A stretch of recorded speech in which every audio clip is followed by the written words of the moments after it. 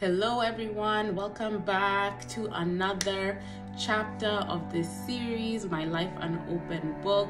The last chapter I did was on depression and the feedback so far has been positive. I literally just posted it yesterday, so it's still very new, but everything has been so positive so far. So I just want to say thank you, because it's been so scary stepping out on this journey, and just because what it's been like to me is I have no idea what I'm doing.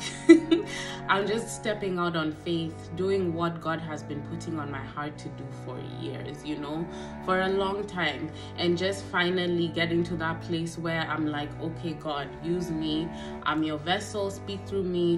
What is it that your children need to hear? What is it that you want me to say? So this whole experience has been a journey for me, and I just appreciate all the encouraging words you guys have been sending. And the whole point of this, like I said in the last video, is to comfort and to heal you guys, and to just let you know that I'm there with you. I'm also experiencing similar things that some of you are experiencing, and we move in life. We keep moving, we keep trusting God, we keep stepping forward, and we're all in this together. There's a better place that we're going to after this, an amazing place with no fears, no hardship, no negativity, literally basking in bliss for eternity. But while we're here on earth, we have to endure some things. And my whole point with all of this is just to give you guys some encouraging words that make you feel like I can get through this day. This next chapter is going to be on fear. I feel like this is an important thing to talk about, because fear is that one emotion that is going to keep you from doing a lot of incredible things in your life. It's going to hold you back from the purpose for your life, from hearing God, from trusting God, from taking the next steps that are supposed to elevate you in your life. So I'm gonna walk you through a little bit of the things that I faced with fear along this journey to becoming a physician. To start things out, when I was leaving high school, I knew that I wanted to be a physician. I always knew I wanted to be a doctor and I said this before in past videos, that I knew I wanted to be a doctor when I was 9 years old. I remember the very day that God gave me that, awakening, and I was like, oh yeah, I am going to be a physician. So I've always known that I was going to be in medicine, or at least something medical related, that I was going to be doing something in this field. But the older you get, the more you talk to people, you start realizing that medicine is hard. Like a lot of things in life are hard, but medicine has been known to be very grueling for so many years. Everybody knows, the horror stories. It's such a huge sacrifice. You have no time for yourself, blah, blah, blah. The fail rate is high. There's a lot of negativity surrounding like the journey to becoming a doctor. And that was scary for me. I was afraid of, the years that I would have to give away to have this dream.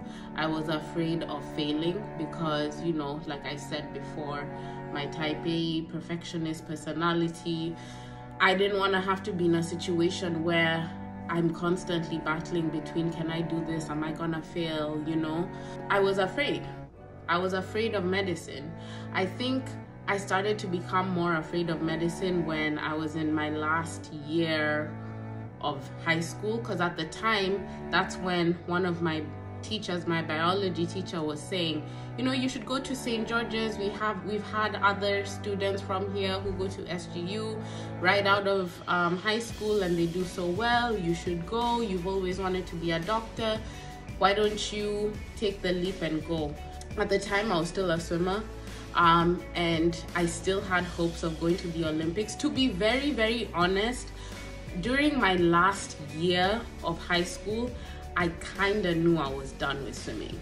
I just didn't have that same love that I used to have for it when I was much younger, maybe like around 15, 14. I was more so wanting to go to the Olympics, still feeling like swimming was going to be a huge part of my life for a very long time. But then during that last year or 2 years of high school, I could already see myself envisioning a different life for myself. But because I was afraid of the journey in medicine, and I was afraid of what the outcome would be, I was afraid of, can I afford what it costs to become a doctor? Not financially, but really just in terms of the sacrifice, the hard work. Do I have what it takes? That fear is what held me back, and I wasn't sure I felt mature enough or ready enough, and that's really what pushed me to go to school in California instead of just going straight to SGU. So I ended up applying to schools in California. I got into Cal State Long Beach, and I'm not gonna go through this whole part because I talked about it in my Journey to MD video that's on my Instagram already. But I had gone to California initially, and I was there actually for 3 semesters only before I transitioned to go to SGU. So the first 2 semesters, I already knew that, okay girl, you're wasting your time at this point. You know that you want medicine. You know that you're stalling. You know that right now you're here because you feel like you want to have a regular college experience before going away to medical school. But then I really started to weigh my options. While I'm here, yes, I'm gaining experiences, I'm meeting people, I'm getting that real college experience that I've always wanted in a city that I've always wanted to live in. Am I really ready to leave? I went back to my old high school, spoke to that same bio teacher, and he gassed me up. He's like, you can go, it's not too late, you can always switch, and you can go to SGU, everything will be fine. And my parents were also really supportive about me wanting to make that transition after I had already been in California for a year. So with everyone being so supportive, well, the most important people in my life being supportive about it, I felt like I can do it. I can go to SGU, I can start this new journey. But the next thing that almost stopped me from going was when I started to look at what it would really cost. So I went back to California for my first semester of sophomore year. And during that semester, I was going to now apply to SGU because I had already been enrolled in Cal State Long Beach. I wasn't just gonna pull out during the summer and wait to see what happens with SGU because I had to go through the interviewing process and all that. So I said I would just go back to Cali and apply to SGU during that time and see what happens. So as we were during that semester, now I started looking at all the finances. What does it really cost to go to medical school?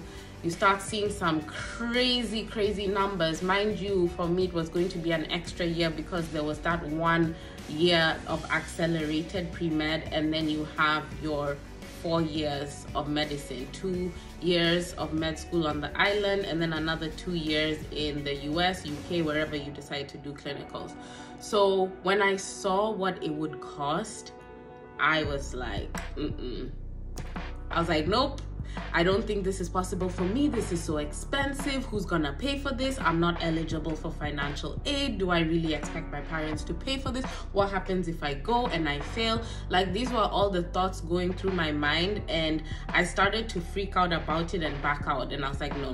Maybe I should just stay in school in Cali. Think maybe I might not even want to go to med school at the end of all of this. When the devil tries to throw in little things to distract you, to get you off course.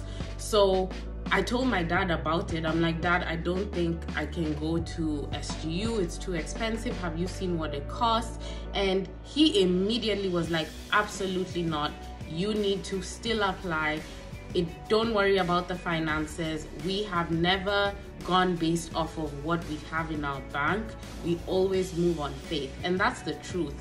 Back home in Kenya, I went to a really expensive high school, but it wasn't because my parents are so rich, they have all this money, or we're so well off and all that stuff. No, everything that I've seen my parents do for myself and my brother has been based on faith. I remember even when I was going to Brookhouse was the high school I went to in Kenya. And for those of you who know Brookhouse is a very expensive high school. initially when I was transitioning from my previous school to Brookhouse, I was going there because the swim coach wanted my brother and I to swim for the school. So they said they would give us an interview, and if the headmaster liked what he saw and heard, he was going to potentially give us a scholarship so that we could afford going to school there. So we went, we met with the headmaster.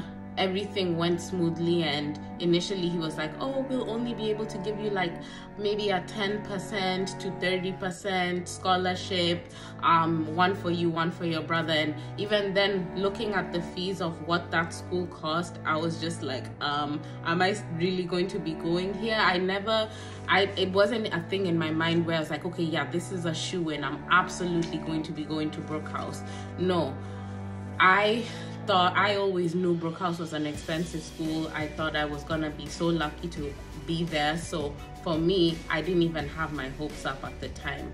But when we got that call eventually from Brookhouse after doing our interview, and they said that they wanted us and they were offering a 50% scholarship, that, you know, like just like I said, initially they were only offering 10 to 30%. They were like, no, we're gonna give you guys 50% scholarship each. And even before we went on our first day, my parents had told me, you guys need to remember, when you're going to this school, you're not rich kids. You're not like a lot of the kids that you're gonna be in classes with. Like, we don't have money like that. Just know that you are here by God's grace, and he's the one who's gonna carry us through. We are literally stepping out on faith because we don't have the money for this school. Like, your scholarship is gonna carry us through, but God is also going to provide, because if we look in our bank accounts now, we don't know how we're doing this for you. So even when it came to applying for SGU, it was that same energy. We don't see the money in the bank accounts, but we know God is gonna provide. And all through high school, God provided. God provided. There was never an issue with me not being able to make it to the end of a term in high school. I was able to go through without issues. I even got an increased scholarship because of my academics and because of the achievements that I had made in swimming while I was there. And so looking at what God had already done for me, I had that confidence to know, you know what, these numbers that I'm seeing, because when you're talking high school and you're talking med school, the gap is big. Financially, the gap is huge. I don't need to tell you guys that. You all know that going to medical school is expensive, and furthermore, going to a Caribbean medical school like SGU is even more expensive. So when I was going there, when I was making the decision to apply to go there, we were really as a family just stepping out on faith, trusting that God was going to provide the finances to make this all a possibility. Thankfully, God also did the same thing for me in SGU in terms of just providing for me every single term that came, just making sure the finances were there, allowing my mom to be in contact with the right people so that if we needed a little bit of an extension or a little bit of a payment plan, they were able to figure that out for us. Because I'm Kenyan, I don't qualify for financial aid, so there's no assistance, there's no loans, nothing. But after my year of pre-med, I had done so well during my last semester of pre-med, and I had actually applied for a scholarship, and thankfully to God, I got a really great scholarship which took off $20,000 each year for the 4 years. The only thing was that as long as I stayed and made it through each term and, you know, kept up the grades, it was gonna keep rolling over into each next year. So God really came through for me with that. Even the way that I got that scholarship, I didn't apply for that scholarship. I had initially applied for a different scholarship, and they initially turned me down for that scholarship, but they said, but you know what, you'd be good for this other scholarship. And then that's how I got it. But like you all know, everybody has an opinion when you tell them you want to go to medical school or you want to do something that is scary with your life. People are gonna tell you you're crazy, you know, you're thinking too far ahead, who do you think you are, all this stuff. The funny thing about human beings is when they well, not everyone, but when certain people feel like they can't do something themselves, they then decide to project their feelings or their insecurities on you. When I had finally decided to tell people I was moving from school in Cali to medical school, I had heard it all. Oh, you're too young, you're only 19, you haven't even finished undergrad, like, oh, you're gonna go to med school now, that doesn't make sense. How you gonna stick it out? Like, are you even prepared? Do you even have the prerequisites? Oh, the fail rate is so high. Oh my gosh, have you seen how much these people have to study every single day? SGU is known for having such a high fail rate. Like, I just kept hearing all these negative things, all these reasons as to why people think that I'm making a bad decision for myself. I will never understand why people feel the need to tell you about yourself. Like, I know myself, you know what I mean? Like, people are always going to try to tell you what they think you're capable of, what your limits are, but you always have to remember that human beings do not validate you. Human beings are faulty. We're all faulty in the way that we think. We're faulty in the way that we understand things, because we're not God. We're not God, so we don't know. So why would you trust a human being's opinion of you? You know what I mean? So for me at that point, I was just kind of like blocking it out because I knew, you know what, if God is opening this door, he's clearly telling me I'm ready. And if he's telling me I'm ready, he's gonna be with me all this way. Do I know what I'm doing? Do I know where this is leading me? Absolutely not. But I have hopes that he's going to see me all the way through to the end, because the good Lord that starts a work in me is gonna finish it and is gonna see it all the way to completion. You know, it's all about his plan in the end. And that's really the approach you have to have with life. You can't be so concerned about what people think, because people will project their own fears and insecurities on you, especially when you're talking about big dreams, big goals that you have in life, goals that are scary. Your dreams should scare you. They should make you want to step out, but you should also be afraid when you're doing that, because you know that whenever you have something big that you're looking towards, it's never gonna come out of your own strength. You should be afraid because you know on your own you can't do it, but you know that with God it is possible. Long story short, just do not let the opinions of others hold you back from experiencing the amazing blessings that you have coming your way, or from experiencing what it is, or from doing the thing that has always been on your mind and in your heart that God has told you, this is for you. I promise I will be with you. Never let fear keep you from doing the thing that really sets your heart on fire. There's a reason that God put that desire on your heart. So don't ignore it. Don't let fear be the reason that you don't see who you can be in this life and in this world.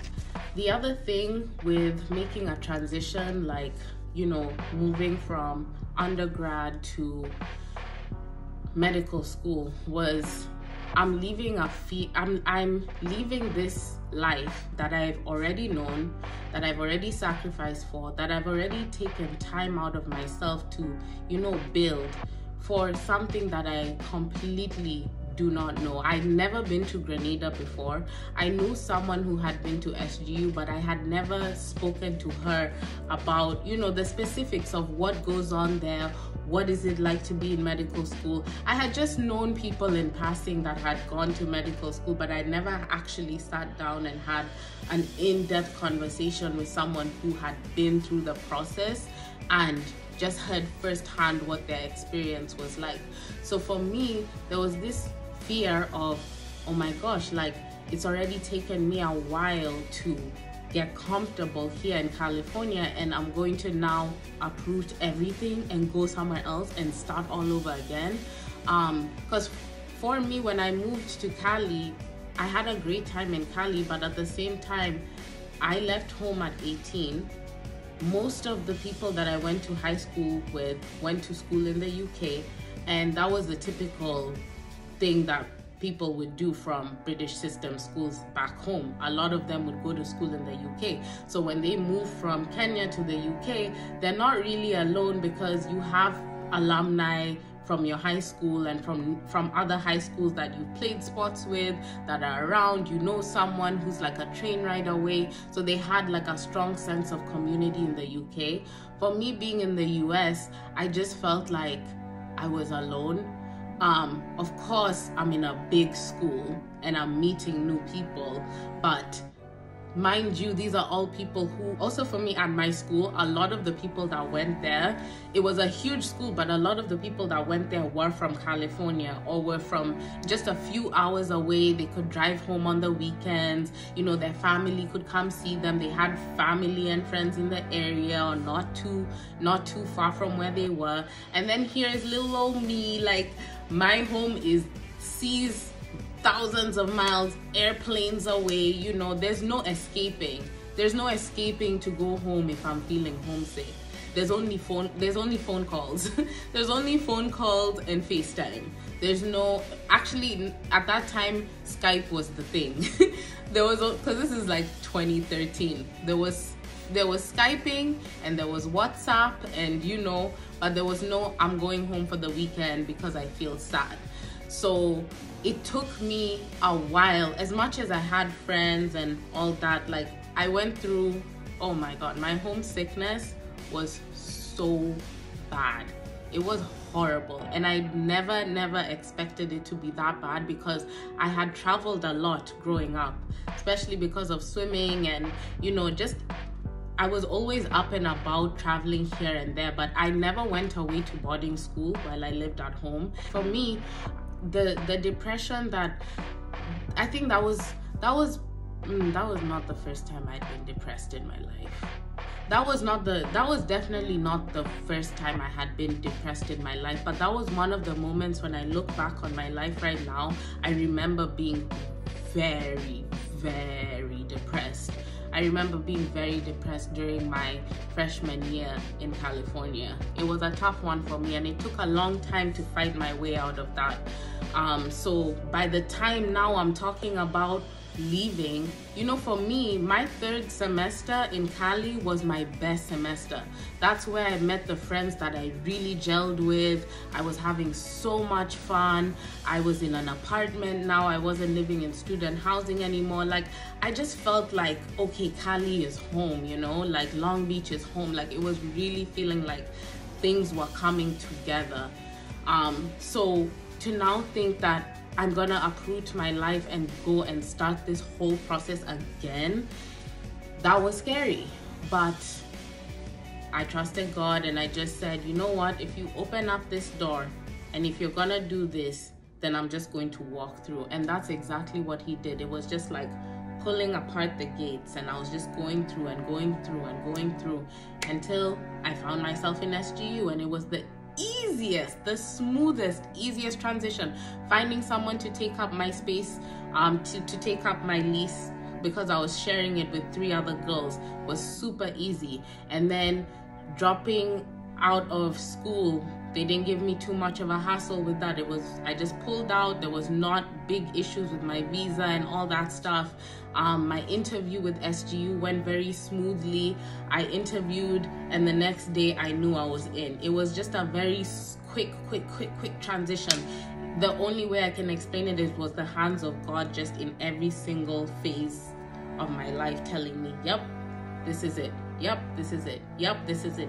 And that's how I eventually ended up on that flight that took me all the way to the beautiful island of Grenada.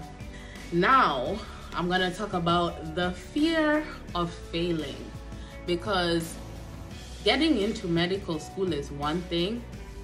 For those of you who are American and you're gonna take the MCAT, taking the MCAT is one thing. Then doing your interview, getting interviews is gonna be another thing, and getting into medical school is gonna be another thing. But what a lot of people don't talk about is staying in medical school is the other thing. It is the big thing. Getting in, you know, doing your MCAT, doing all those things are the checkpoints prior to, but staying in is the real task, because that's where you're really going to do all the sacrifice, you know, sacrificing your time, sacrificing your comfort, sacrificing just a lot of yourself to make this dream a reality, because they don't make it easy for you once you're in medical school. You're probably used to being the best or one of the best in your classes, getting some of the highest grades and, you know, being that top student. But now you're in an environment where everybody is the top student. Everybody was the best, or at least was at the top of their class. So the playing field is completely different, and you deal with a lot of things. But today we're just talking about fear, and that fear of failing for me was a huge thing, because I knew I'm taking a big gamble coming out here, and I'm spending a lot of my parents' money being here. I cannot fail. But fear can be a motivator, and it can also be something that cripples you. So you have to find that balance, because a little bit of fear is good in certain instances, because it pushes you, it gets your adrenaline going, and it makes you work harder, take things more seriously. But fear becomes detrimental when you're constantly just worried. It's making you anxious. You can't perform at your best. You're doubting God. You have to assess, you know, where is my fear coming from? God doesn't say, I will be with you and so you will not have fear. He knows you're gonna be afraid. He knows you're gonna be worried. But you have to have that mental toughness, that obedience, where you can tell your mind, stop fearing, stop worrying, constantly check yourself and re-examine where that fear is coming from. Like I was talking about in my past video, I used to feel in the beginning like I was walking around with a gun to my head, basically like, just mess up right now and see what's gonna happen to you, because that's what it feels like sometimes when you're in that environment. You don't want to miss a day of not studying. You don't want to miss a day where you're not investing yourself. You're constantly thinking about every second of the day, oh, what can I do? I don't want to fail. How can I use my time? But you have to get to this place where you're not stressing about the things that are not in your control. So for example, you cannot control the grade that you get on an exam, but you can control the amount of work you put into it. You can control your attitude towards it. So whereas I can study for an exam and be studying scared, like, oh my God, I already forgot everything I learned. Oh my God, oh my God. And then I go to the exam and I'm completely panicked and I flunk it, versus this content is scary. This is a lot of material. But guess what? God gave me a brain, and He also put me in this position, so I can do it.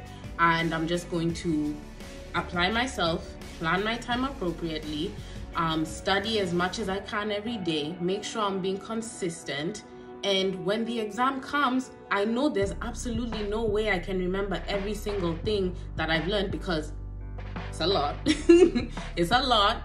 But I trust that if I apply myself and if I work hard and if I trust God, He's going to carry me through, because that's the posture that you have to have towards all of this.